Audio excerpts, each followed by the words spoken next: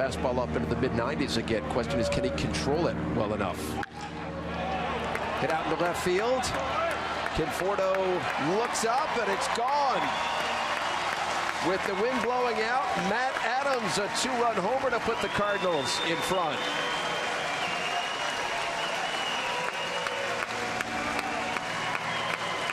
Anything in the air to left field today is going. That was a beautiful swing from Adams, a line drive to left field, but because of the wind, it left the ballpark, and he's awfully strong. 6'3", 260 pounds, as I said earlier, known as the Big City, and now I think we have an indication as to why. Look, a little fastball away, and he was all over it. Conforto didn't even go back on it. He knew it was gone right away.